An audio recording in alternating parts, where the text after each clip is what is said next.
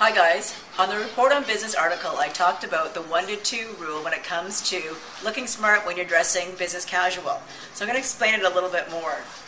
So the rule is if you're wearing one-piece casual like these pair of chinos, make sure you match it with a collared shirt and a blazer. So this is appropriate to wear to work. For an outfit like this, a pair of loafers is a great shoe to go with it. Another example of the 1 to 2 casual to dress. If you have a suit, you can make it a little bit more casual by adding in a Henley, but make sure you put it with a dress shoe. So again, you've got the Henley being the one casual, the suit and the dress shoe being the dressy part.